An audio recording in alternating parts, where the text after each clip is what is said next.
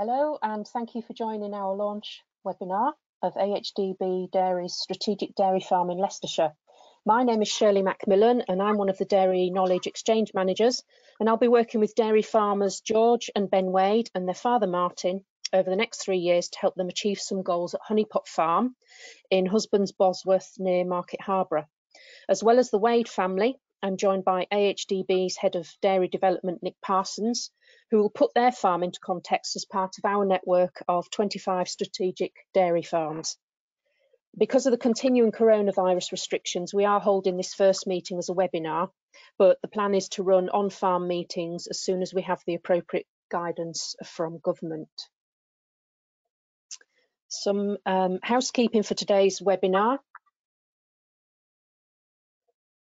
Everybody is muted, but you can ask questions using the chat function at the side of your screen as we're going along. All questions are private and your identity won't be displayed. If we can't answer your question during this webinar, we will get back to you later. If you are a Dairy Pro member, which is the industry's continuing professional development scheme, you can type in your farm name and membership details into the questions box, and that will register you for points. Today's webinar is being recorded and it will be available on YouTube afterwards, and we will be finished by 1 o'clock latest. If you have any technical problems with this, I'm afraid that the standard advice is still the simplest. You have to switch off and log back in again. The Strategic Dairy Farm programme aims to showcase the best practice, but the farmers who have gone through the selection process still want to improve. They want to do this by inviting other dairy farmers onto their farms, not only to learn from industry experts together, but very much from other farmers through discussion and ideas. So your questions are really valuable input, and please feel free to type them in as we're going along. George and Ben are running 2 autumn block calving herds at Honeypot Farm with the support and experience from their dad Martin. Honeypot Farm is the home business, which converted from a high-yielding all-year-round calving herd, and last year the family partnership set up a second greenfield site unit.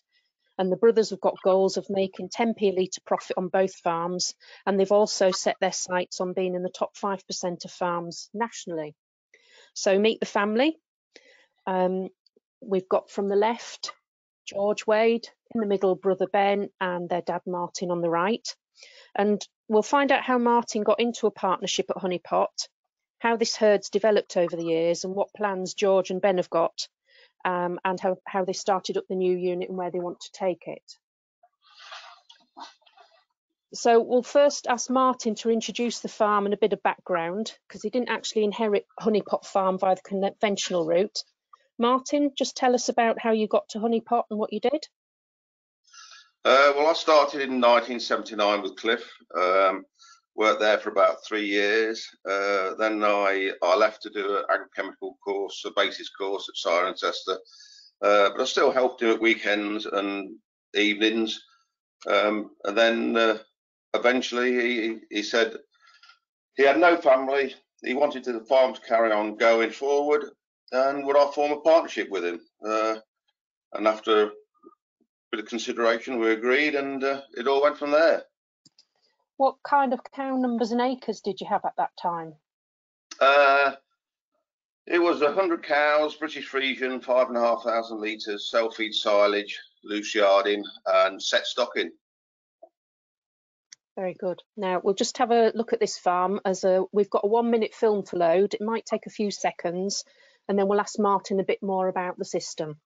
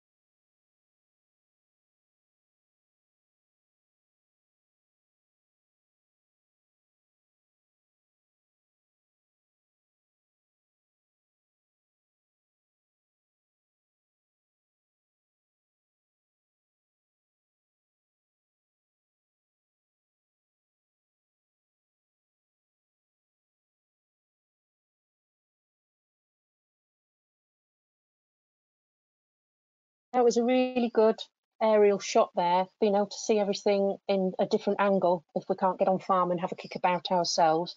You can really see how this British dairy farm has expanded and developed over the years. So Martin, what happened in terms of system that you ran, and how did herd size grow until George came home?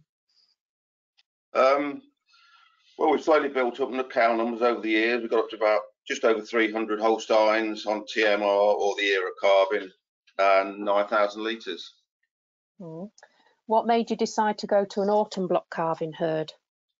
Well, all three of us joined a discussion group, and we went on several visits and saw some excellent block calving operators who were making more profit than us with a simpler system. Okay, so George, how did you get into that autumn block? How did you make it happen? Well, the first thing we did was we had all the replacement heifers calved in the autumn at the front of the block, and then the first year we stopped serving for 3 months of the year, and then the second year we stopped for 6 months. Then over the next 3 years we just slowly reduced it into a 15-week block, and it's only been the last 2 years we've really had a 12-week block. Okay, so what were the easy bits, do you think, and what were the snags of changing to autumn block calving? There was nothing particularly easy or hard. It was just a completely different mindset that you had to get in. It was hard to adjust, especially when you see cows bulling and you try not to serve them. Yeah. But it was definitely the best thing we've ever done. It just makes life easier on and off the farm, and managing one cow in one group rather than lots of different cows at different stages of their lactations. Yeah. And talk us through some of the other changes that you made, feeding and grazing. What else did you change? The first thing we did, we had no parlour feeders, so we installed those. We invested heavily in cow tracks, water troughs, grassed the whole farm down, electric fenced it, all for paddock grazing. Yeah, came away from TMR, bought a forage box, and now we feed 60% maize and 40% grass silage and just cake in the parlour. Okay, we've just got one question in just now from somebody asking, knowing what you know now, what would you do differently about changing to an autumn block? It's a hard one, really. I'd like to have done it faster, but yeah, it's not always that easy because our fertility was so poor to start off with. That's why we sort of did it into just steady, a gradual stage. Yeah. But yeah, I'm just so glad we did it. Really, it's the best thing we've ever done on the farm. That's really good. We'll let's take a look at some of the farm technical and financial details. So if you talk us through these numbers on the screen there, we've got 1,200 acres. Yeah, well, we farm 1,200 acres. It's all rented, apart from Dad owns 60 acres, and all three of us own 30 between us. There's 470 acres in a ring fence at home, which is the grazing platform for both farms. And we've got 615 acres off farm, which is used for young stock grazing and growing grass and maize silage. Okay. And tell us a bit more about cow numbers and breed, cow type. Well, we milk about 370 cows here at the moment. They're a mix of British Friesian and grazing Holsteins. They're about 550 kilograms average. We do 8,000 litres, 5,000 litres from forage. The fats are averaging about 4.3 and the proteins are 3.6. And we sell it to Muller, which on a Tesco liquid contract. Okay then. So we're just going to show another film. This is going to look at the grazing platform from the air. And as we do that, we'll just get George to tell us what we can see.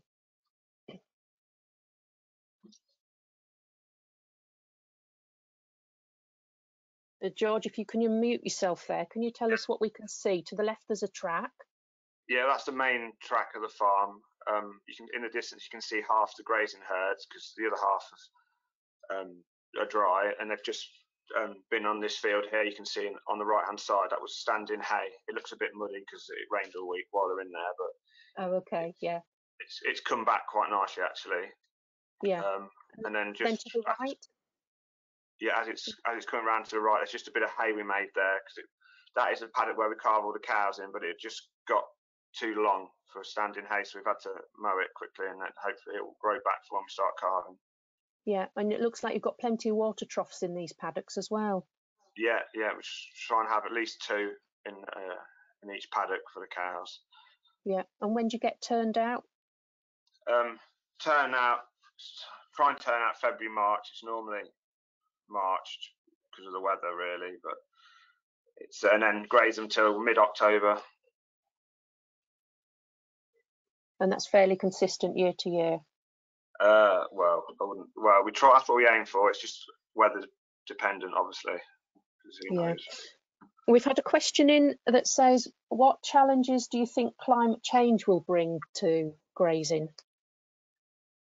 Oh, yeah, that's a hard one, especially because we're on heavy clay, so it is quite good for drought tolerance, but it's also not very good if it rains all the time. But I don't really know. You're going to be managing extremes, aren't you? Yeah, which is it's not great, but luckily we've got good sheds, you know, to put the cows next to when it gets too bad. And good infrastructure, yeah. Yeah. You mentioned standing hay. I'm just going to move my slide on. Yeah, here we are. Just tell us how you grow this. Well, it's just we choose some grazing paddocks on the platform, that have probably got away for grazing. We just bulk it up for 6 to 7 weeks, wait till it's headed, and then we strip graze the dry cows on it. Okay, that sounds good. Another question that's come in that says, what are the key traits of a grazing Holstein for somebody looking to convert from all year round calving? Well, we've just gone for the smaller Holstein, really, rather than the extreme. And the large one that requires a lot of food. High fertility, yeah, good. Okay, so just looking at this calving block, when does autumn calving start and finish for you? It starts about the 24th of August, and then for 12 weeks from that, really, just before we start AIing, which is normally just November time. And what made you pick autumn calving and not spring? Well, it was quite a big decision we had, really. I think it was just, for us being where we are, it was a lot safer regarding the rain cover, and just it was easier for us to change from all year round to autumn calving, and especially being on a liquid contract, it suited autumn rather than a spring block calving system. Yeah. Oh, another question about the standing hay fence. How often do you move that? It's moved every 24 hours, so they just allocated a day's worth of grass, so they rip it right to the floor. Okay, that's good. Just talk us through your mating policy in terms of how long for AI and then whether you use any bulls. Yeah, well, we serve black and white for 3 weeks to the cows and the heifers.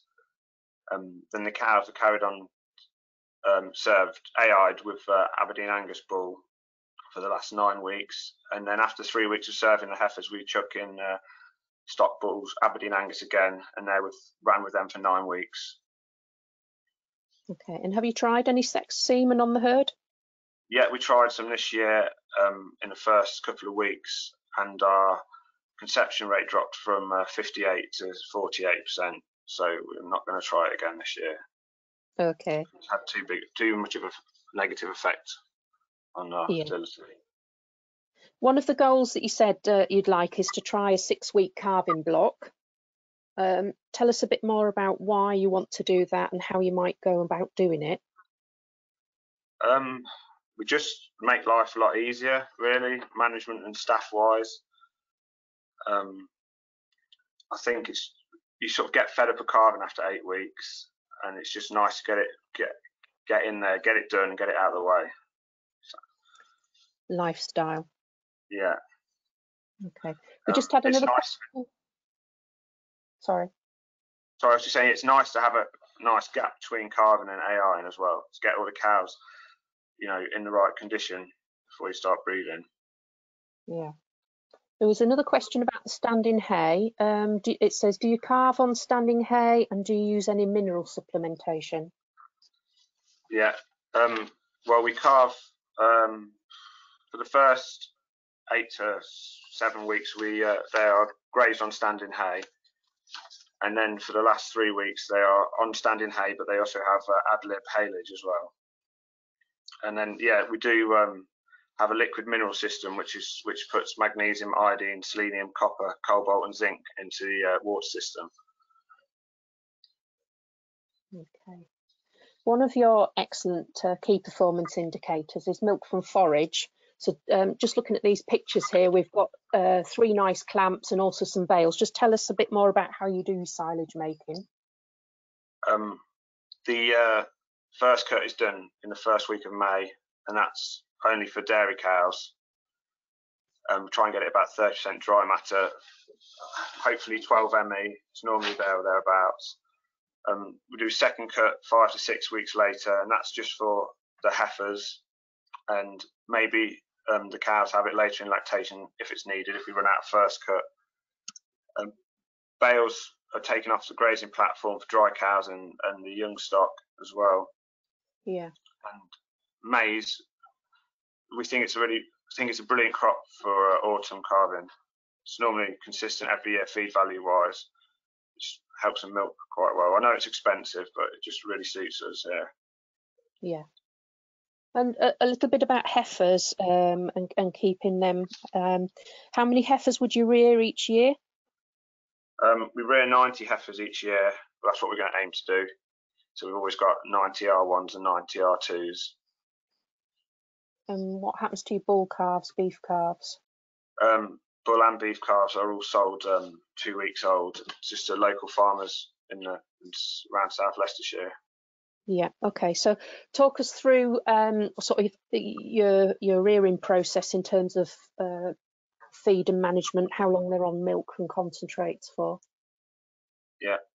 Well, as soon as they're born, they're fed 4 litres of colostrum, and then again 12 hours later. Mm-hmm. And then they go on to milk powder twice a day for 7 weeks, and then on once a day till weaning, really. And they're weaned at 90 to 100 kilograms.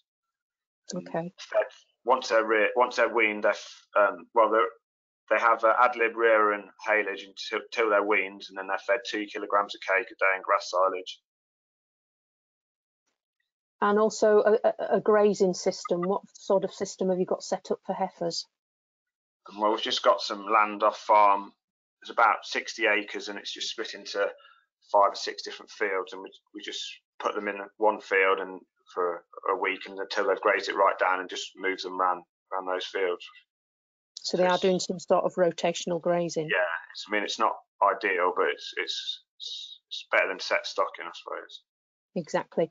Questions come in asking if you synchronise any heifers or cows.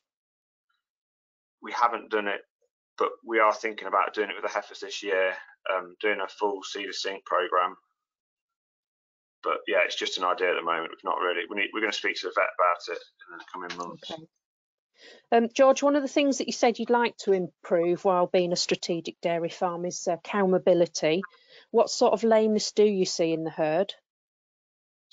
Mainly, we suffer from digital dermatitis in the winter months. It's not so bad in the summer, but yeah, I mean, we foot bath with formalin 4 to 5 times a week. It does seem to keep on top of it, but it's just an ongoing battle that we have. It's be nice to learn if other people have got any other ideas to help solve it. And you also said about learning a bit more on mobility scoring. Yeah. We have to do regular mobility scoring for Tesco. When it first came in, I didn't realise how helpful it'd actually be, because you pick up lame cows before they're really, if you pick it up early, it makes such a difference. Yeah, that's good. The other thing that you mentioned as well was focusing on power and machinery costs, something that you and Ben want to tackle. Can you just explain a bit more about this with the 2 farms? Yeah, well,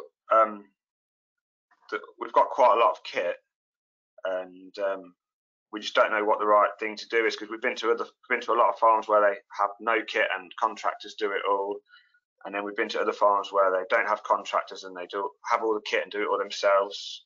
And we sit in the middle. We've got some kit, so we do a lot ourselves, and we have contractors in. We don't know. We'd like to find out which is the right way to go, or if there is a happy medium. What we do now is the correct way. I think you also mentioned that because you've got your offline land is a few miles away as well. Yeah, because we've got it. All the offline land is in 3 blocks of land. The furthest is about 4 or 5 miles away, but it's just dragging slurry there and carting silage. It's a big cost to our business. Yeah, and the age of kit, some of it is quite old, I think you said. Yeah, well, the newest tractor we've got about 6 years old, 5,000 hours on, but then the next main tractor's done 10,000 hours, it's 10 years old, and then scraper tractors, I mean, they're older than I am. Quite vintage then, yeah. Yeah. Okay, so another question about, do you outwinter any young stock? No, we don't. Everything's reared in a shed. We have bought a couple of trailed calf feeders this year. We're going to try and rear some calves outside till the winter sets in, and then they'll be housed. Okay. But no, we don't. Slurry handling. Do you know what your annual rainfall is? Yeah, it's about 26 inches. Okay. And just looking at this picture here, what is this of? That's just the top slurry pit. It's just a clay bunded slurry pit. It's the old one that's from was the first one they made when it came to Honeypot Farm. It's really old. That just takes parlour slurry from the parlour in the top cubicle shed. Okay, so now we've moved on to this. So this shows you how farm has grown and spread over the years, and you've had to plan and future-proof for slurry storage as well. How much can you store in this? Well, we can store about 6 to 7 months worth of slurry for 400 cows. So I don't know the actual amount, but yeah, it's last winter obviously it was quite full because of the amount of rain, but we managed to hold it all in there. And tell us about how you get on with collecting it all into there and then emptying it out again. What system? Well, we have contractors come with the umbilical kit, and they umbilical it all around the farm, and then it's tankered off farm with slurry tankers all onto the silage ground through the year. And then at the end of the year, we have to get a 360 in and cart all the solid sand and muck away, ready for winter. Okay, so a bit on the irrigation here. Yeah, we've got dirty water towers, which all the dirty water runs in, parlour washings and everything, and that's just irrigated around a grazing platform 12 months of the year. It's a brilliant bit of kit, that is. It's really good. We've just got another film to show, just to give you an idea of what's like with the cows coming in. And while that's showing, we'd like to just talk about some of the investment that you have made. So I'll get you to unmute yourself. Okay, I'd just like to point out that this film has been speeded up and these cows don't normally come in at a fast gallop. George, which building are they going into there? That's a collecting yard. And then the parlour's obviously in front of it, and the shed to the right is where our heifers are kept all winter. Okay, and you've invested quite a bit in the business over the years, so that collecting yard bit's obviously quite recent. How much money have you spent? Well, we've added 100 cubicles down at the bottom of the farm, which cost £60,000, and we upgraded the parlour. It was a 2040 forward, and now it's a 6030 with ADF. Yeah, that cost about £100,000. We've had to build a new silage plant further down, the concrete one. That was a £40,000, and probably spent about £10,000 on grazing infrastructure in the last 3 years. And obviously, the new units cost in total about 1.2 million, but that's including the purchase of 200 cows. Okay, that's nice. That will lead us on to asking Ben about the second unit. What's the background to setting this up? Well, we wanted to keep expanding as a farm, but unfortunately with the farm layout at the home farm, we couldn't milk any more cows. So there's only one other option to look for another unit. Yeah. So we purchased 140 acres of land, which backed onto existing farm 3 years ago. From there, we looked at doing a contract farming agreement with a dairy farmer next door, but unfortunately, financially, it wasn't going to work for both parties. Right. It was a consultant from our discussion group, Gainer, who said, "Why don't we build a brand new unit, grass both of the farms down, and then just bring all the forage in from our other rented land?" Okay. So if we look at this before we play the film, because we've got an overhead view of this farm, just tell us what we can see, Ben, left to right. So obviously on the left, you've got the slurry lagoon. Down at the bottom of the screen, you've got the milking parlour, which is a 32/64 swing over Waikato. And in the middle, we've got a cubicle housing shed. And then at the top, you've got 3 self-feed silage clamps. There's one grass is in the middle, and the 2 either side is maize. Okay, and why did you set it up like that? Well, basically, I've been around quite a few farmers, especially down in Sussex with our discussion group, and there are big self-feeders down there. I managed to get quite a good few tips from them. And one of the important things is to make sure that the wind comes from the back of the silage clamp, so any rain doesn't go on the surface of the clamp. Well, that's good. Yeah. No, and also it's all sloped downhill towards the slurry pit, which makes handling the dirty water a lot easier. Yeah. Okay, if we play this film, we get a good overhead look of the farm, some of the grazing, and then I'll ask Ben to unmute yourself so you can tell us what we can see. Okay, so there we get that view of the parlour and the cubicles and the silage clamps. What's this grey patch to the front there with the white car on it? So that is a new shed we're putting it up for calves. It's going to be a loose housing shed, so we'll use that from kind of September to late October for calving, and then in the winter we've got some loose housing for any kind of mastitis or lame cows. Okay. And all around you, that's grazing. How many hectares have you got? We've got 93 hectares on this grazing platform, and the parlour sits right in the middle of it, so it's quite a good spot. It's really nice that you've been able to start this from scratch and set it up properly, isn't it? Yeah, it is. Yeah, it took a lot of thinking. We wanted to do it right first time, and I think we're quite happy with how we've done it. That's really good. Okay. It will move us on to asking about business matters, and this is questions really for both Ben and George. You're both keen to take the business forward with the 2 farms. You do run separate business budgets for each farm, but you say that you want to do things like improve your staff management skills. What other areas would you like to improve in? Me, it's more like kind of looking after the business. I've been on a couple of courses with you guys, and that's helped me understand the business a bit more and setting up budgets and everything, which is quite important going forward.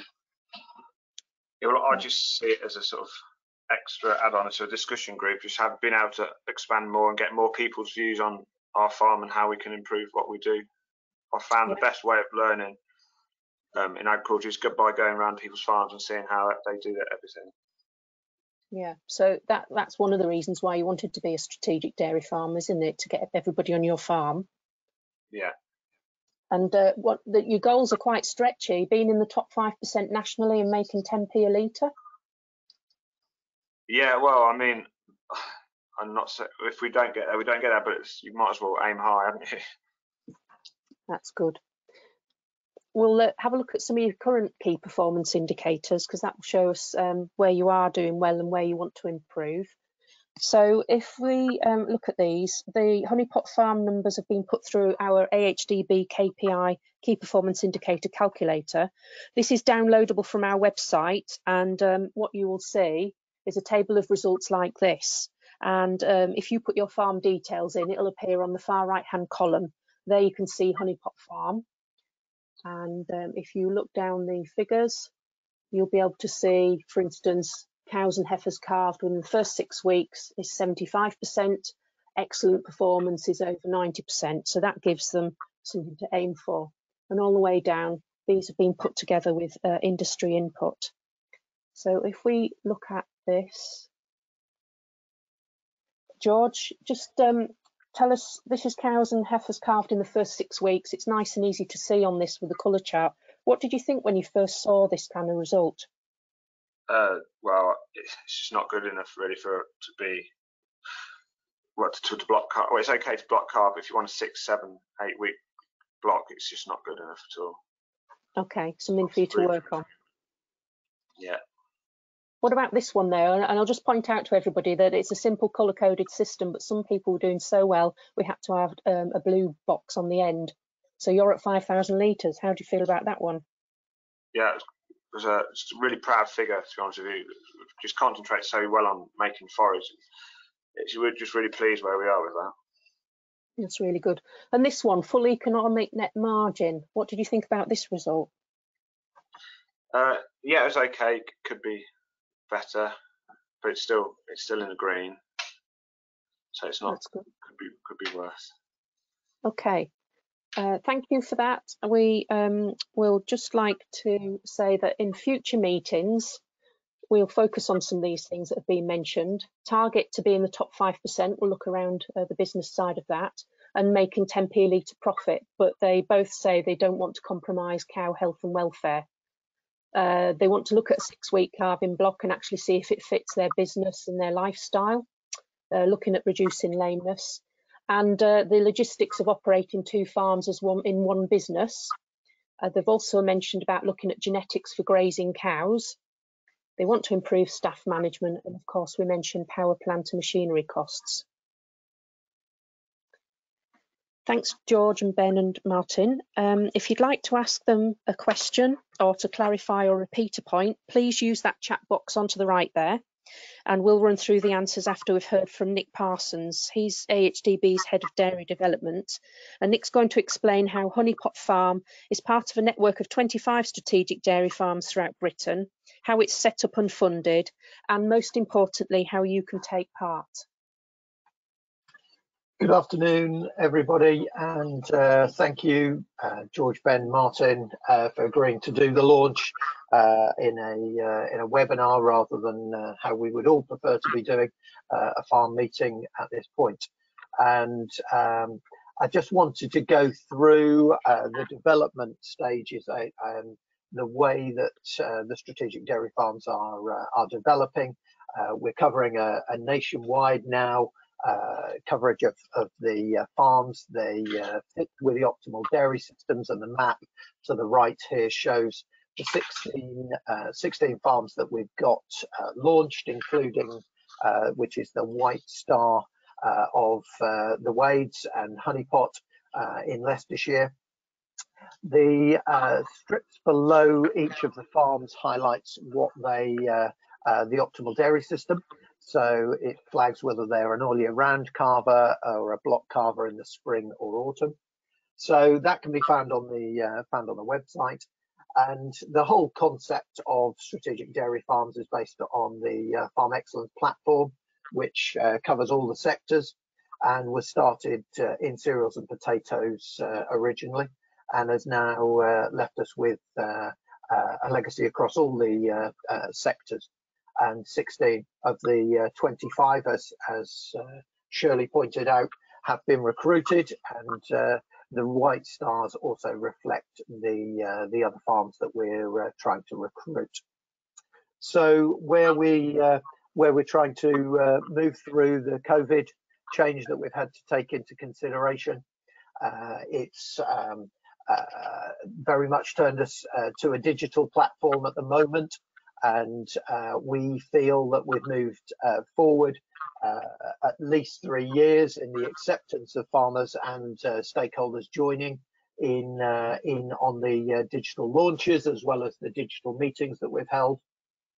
We've had significant numbers of farmers and stakeholders joining those, and also the participation in the discussion, as you've seen today with the questions that we've been answering and are coming through and still continue to come through.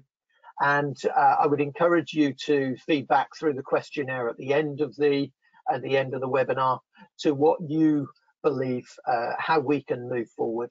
And we continue to want to learn and recognise what farmers are then changing on the back of these webinars.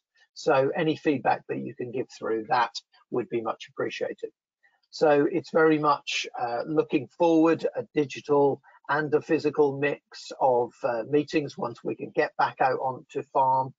And we'll use the strategic dairy farms as a vehicle for research and development delivery. So the latest one we had at the start of July, which you can go to YouTube and find, is around Quarter Pro, which has been developed in association with the University of Nottingham. And looking forward, we'll also have a reflection on the mobility tools that are being developed as well through the same partnership. We are also looking to develop, and Shirley mentioned earlier, we measure those KPIs and encourage everybody to work through benchmarking. And using that KPI calculator, as we have for the Wade's farm at Honeypot, we can measure those farms and compare them, as we just have seen, through industry averages, and challenge those farms to continue to improve. And you can do that yourself through the KPI calculator. We are also in development of, and hope to launch in the early autumn, an express tool which will give you the opportunity to compare yourself on 1 or 2 of the 9 KPIs that we use within the calculator. You'll be able to choose 1 or 2 or full 9 of those to be able to compare individual KPIs and start to challenge yourself to move forward in productivity. Thank you. And just my final slide, highlighting the website and encouraging you all to follow the development of those farms that we have within the Strategic Dairy Farm Network. All 16 have web pages, reasons to view, reasons to follow those farms, and be able to tie your own farm and the way your system works with one of those 16 that have a very similar system. Therefore, you can follow that farm through the webinars that we're holding, the meetings that we're holding. If they're not geographically close to you, at least you can then visit the website and be able to follow those units, even if you can't get to the farm meetings themselves. So thank you for the opportunity, Shirley, just to widen the view of what we're doing with the Strategic Dairy Farm Network, and I hand back to you to sum up. Thanks.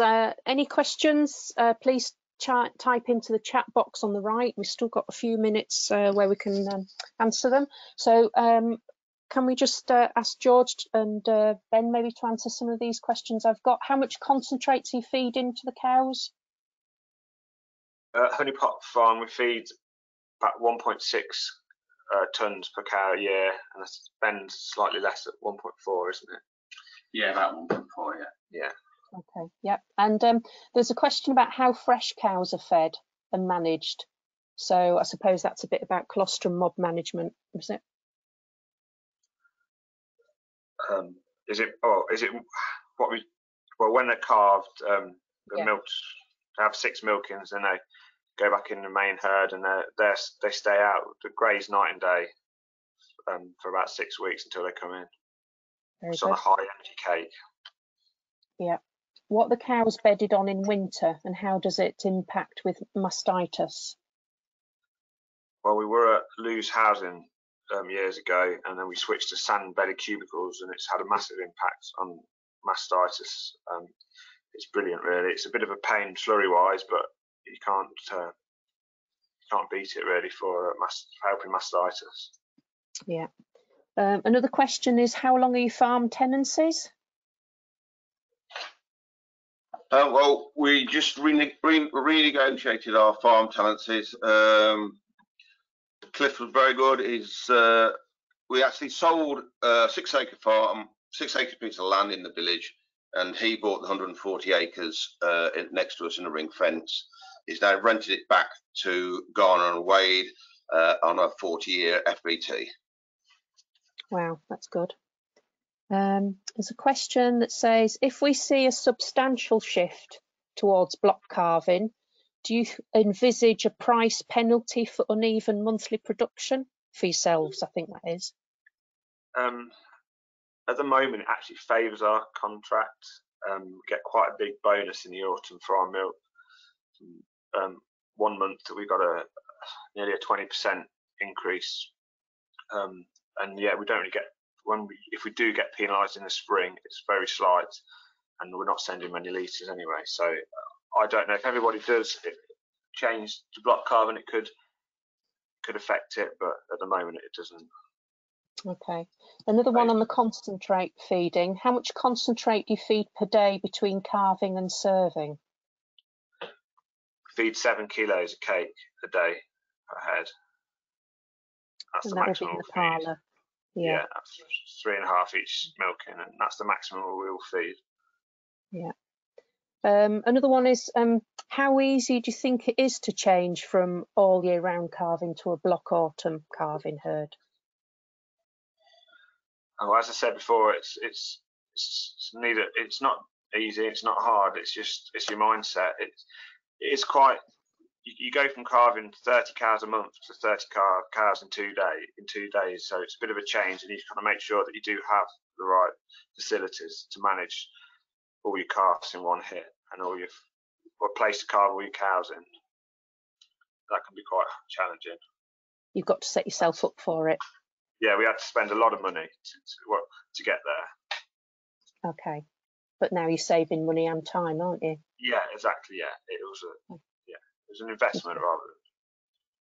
So leading on from that, another question came in that says, what do you need to focus on to achieve a tight calving block?